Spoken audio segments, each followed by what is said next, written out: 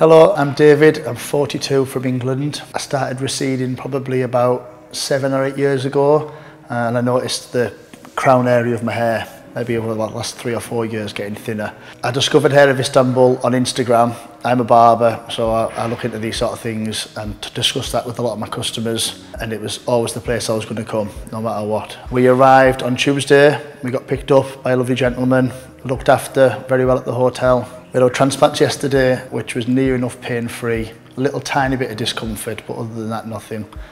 Food was great and the staff have been great. We're back today, bandages off, feels good, looks good, so yeah, more than happy. After the process, we were took back to the hotel. We were advised on what to take, medication-wise, and how to make ourselves comfortable for the night. And last night was all right, yeah, it was more comfortable than I expected. Woke up once or twice, had a little bit of swelling, but that all went down by this morning.